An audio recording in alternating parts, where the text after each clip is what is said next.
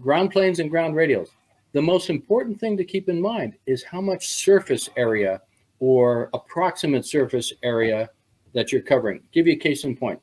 I like to use that soft silicone wire, and I've got 10 pieces of, I think, 12 feet long, and I take them from the base of the telescopic whip antenna on a little tiny tripod, and I just stretch them out all the way around the base of the antenna, and it gets great signals out. I mean, I get fantastic signal reports on that with RBN, and we tried a bunch of different experiments with different amounts of areas and tried tuning them to cutting them to length and all that stuff. None of that stuff made a real difference. If you back off on the number of radials, okay, you're not covering as much approximate ground. Okay, you're getting too thin. You need a number of radials, and I would say at least 10 or a dozen would work real well. And anything over that is kind of like diminishing returns, is what we found out. Now, what length radials would you talk about, Rudy? What kind of? You said 10 or 12. 12 foot. So what? 12 foot, 3 meters. Close enough. And Amazon sells a roll of 250 feet of this stuff for like $25. And well, Rudy, you're talking about the B&Teco silicon wire, right? Exactly. And so we that's what we include in all of our Coffee and Ham radio kits. And Chuck, I guess, gosh, it was like 4 years ago, which was like, hey man, you need to check out this wire. It doesn't, and I'm like, son, that wire's bullshit. You know, that's how I tell Chuck every time he has a new idea. And Ape is a grumpy old man. He really is. And he really had me convinced on it. And we use it all the time for everything now. And at first, Chuck, we got a lot of pushback from people telling us that was not good wire to be using, right?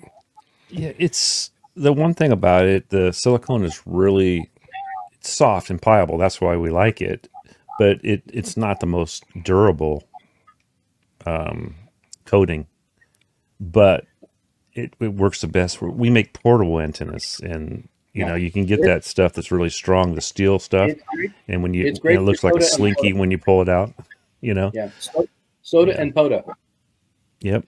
Yeah, we absolutely love it. But so the point about the ground planes that I wanted to talk about, or the ground radials, is it really what you're trying to do is control image currents, right, from being absorbed in the ground, and you want them to be reflected, right? Reflected. So that's why you need so much surface area when you're laying it out. Assuming that you have terrible ground is always the safest assumption, right? So guys, it's pretty simple. There's a concept in electromagnetism called method of images.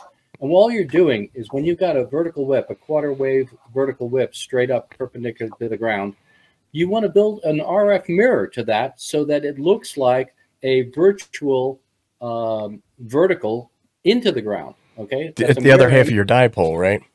The other half of your, exactly.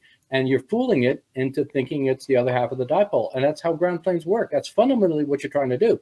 If you've got, little pieces of mirror, it's not going to create a very good image. But if you've got something that's got pretty good area coverage, that's, from an RF point of view, far less than a wavelength at that band, it's going to start looking like a mirror, an RF mirror. And that's how it works. So anything you can use Faraday cloth, you can use a metal window screen. People do that. You have to roll it up, and Faraday cloth you can fold, but just don't use the nylon window screen. That doesn't load up worth a damn. Yeah, right. I'm not a fan. I think that the magic carpet, people are going to get mad at me and be like, "You're a hater, Ape." But I'm not a magic carpet fan or the screen. The screen doesn't, and from my perspective, it doesn't give you enough ground coverage. It doesn't get you enough current. Anecdotally, it works, so people will use it and then jump around like they forgot to take their medicine that morning and be like, "Look at me," and all of that. I've made contacts without radials before. 100%, 100%. I'll tell you where it really plays. Okay, like the Faraday cloth, a carpet of Faraday cloth down is people who are up on the third or fourth floor of an apartment and all they've got is a balcony. 100%, 100%. And so those people need something, and it's going to be a compromise. We all know that, but they get on the air. That's the most important thing. But while we're on the topic of radials and grounds, I want to share something cool with you guys. For a while, I've got an electric scooter, right? and so it's got a metal frame.